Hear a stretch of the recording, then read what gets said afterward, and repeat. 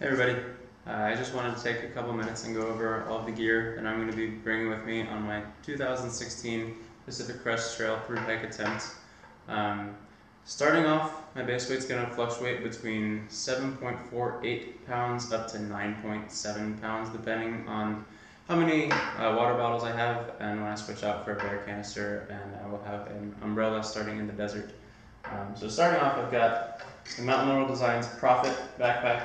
It is 14.5 ounces just by itself.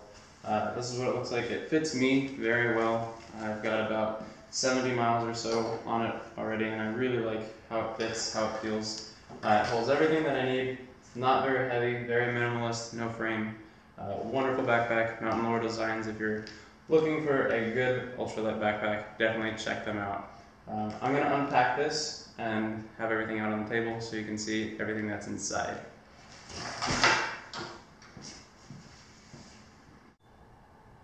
Alright, so now that we've got it all unpacked, we'll go through it one by one. Start with the big three. We've got backpack, Mountain Laurel Designs Prophet, talked about it already. Totally frameless, lined with a trash compactor bag for waterproofing, so stuff doesn't get wet. I've got the Six Moons Design Gatewood Cape. It's a tarp shelter that also doubles as my rain gear. It's a poncho tarp. It's a shaped poncho. Comes in at 11 ounces and change with the guidelines attached.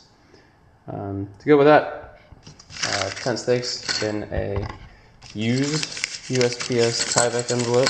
I want to talk about these for a minute. I've got the Rotavacora 6-inch carbon fiber tent stakes. They come in at 6 grams each, so if you're looking to cut some weight, replacing tent stakes, you can get 4 of them for exactly 1 ounce. Works out pretty well. In here, I've got the Enlightened Equipment Enigma 20, 18 or 19 ounces, something like that. In its stuff sack, I've got the Neo Air X-Lite by Thermarest for my sleeping pad with a Six Moons Design Polycro ground cloth underneath it. Comes at 1 ounce. And then since it's right there, I've got the headlamp. It's just a regular Energizer. Found it at Walmart for $4. Not too bad. Electronics, I've got iPhone 5 in a OtterBox with an Aki 3600 milliamp charger and wall unit chargers for both, and headphones if I want music.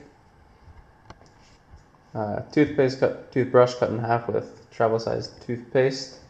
I was going to use an alcohol stove, but they're banned on a good portion of the trail, so found the Ollie Camp Kinetic Ultra Titanium, 1.9 ounces. It's just over $50, something like that. Not too bad, but works really well. I've got 2 cups of water to boil in just over 2.5 minutes. I like to wrap it up in just a regular bandana so that it doesn't rattle around inside my pack and make annoying noises the whole time. Got the Sea to Summit small spoon with cup measurements that fit into my Kmart grease pot right there, so I don't have to carry a separate measuring device. I will be treating all of my water with bleach right in here, and then mini Bic, nothing fancy, just to get the fire going. My food bag is a Outdoor Research 13-liter storage stuff sack. It's not entirely waterproof, but it will be inside my pack, so I'm not too concerned about it being completely waterproof. Toilet paper, hand sanitizer, enough said. I've got Columbia beanie and my JCPenney Down Puffy. Not too sure how well that's going to do. It's 650 fill power down. I've used it a couple times. It might be warm enough, it might not. If it's not, I'll change it out, but I'm trying to keep it pretty light, and this comes in under 8 ounces. So I will post a detailed gear list with weights at the bottom of the video in the comments section. I've got a wind shirt. Water resistant, it's the Stoic Wraith, comes in at 2.5 ounces. Super effective. It traps in a lot of heat as long as the air around you isn't moving the wind won't be able to take your heat away. So if you don't need too much insulation, it's a really good choice. And it does keep water off for a little while. It will wet out, but at first it does a really good job. As far as gloves go, Mountain Hardwear Bandito gloves. They're fingerless, but they also turn into mittens. You just pull the little thing out of here, and they convert into full mittens. I've got sleep clothes, just a regular Reebok thermal shirt and pants, and then I've got Nike running shorts for if I don't like pants that I'll be wearing. Starting off with Smart Wool ankle socks, and then a pair of sleeping socks, also made by Smart Wool, a little bit thicker. But yeah. Next up, we got the first aid / repair kit. I've got a bunch of ibuprofen and one serious painkiller that I had prescribed to me for the hike in case of emergencies. I've got Neosporin repackaged into straws, as well as anti-itch cream repackaged into straws. I've got a book of matches in a little plastic container with my only sharp object is going to be a regular straight razor blade wrapped up in a cereal box and rubber banded together so that it doesn't poke holes in anything. I've also got the repair kit for the mattress pad. I've got some emergency and some Gorilla Tape and chopstick with the labels cut off to make it lighter. In the desert, I will be carrying the Eurosherm Swing Light Flex umbrella.